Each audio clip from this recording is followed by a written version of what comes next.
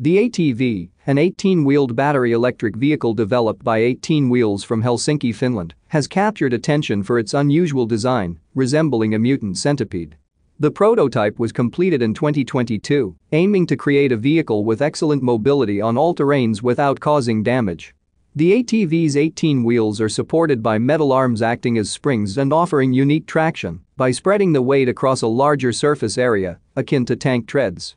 The first prototype showcased its capability to climb obstacles up to 7.8 inches tall, including curbs, rocks, and fallen trees.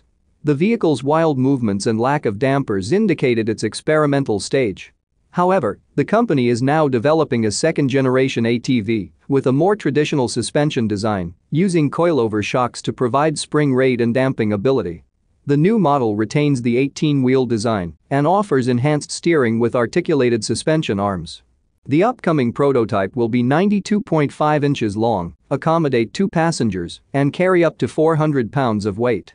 The base vehicle weighs around 353 pounds, with potential variations based on battery selection.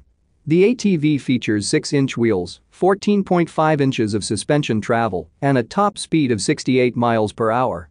The team plans to offer 2 battery sizes with drive times of 4 and 8 hours, targeting a range of 124 miles. Despite its eerie appearance, the ATV's technology is revolutionary, being an electric vehicle that aims to leave minimal impact on the terrain. The company envisions these electric ATVs silently roaming forest trails without leaving any trace, combining innovation and eco-consciousness.